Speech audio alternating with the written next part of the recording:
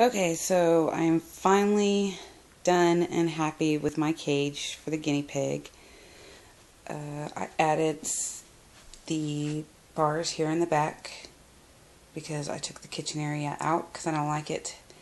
And there's plug-ins and stuff behind there, so I put some more bars up, and I found a SpongeBob fleece to decorate it with so it wouldn't look so weird.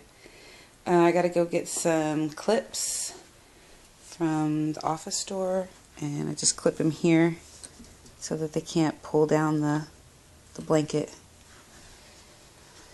But it's just a little, like, 2.5 by 2.5 square.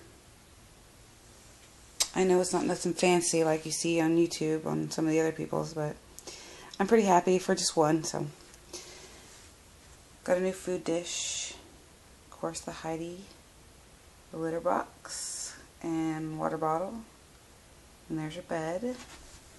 And I found a little lizard type plushie toy because they say they do better in pairs, and I'm only getting one at the moment, so they said sometimes a nice little toy about the size they can cuddle up with and be just as happy. So I'm hoping she has a new friend she could cuddle with.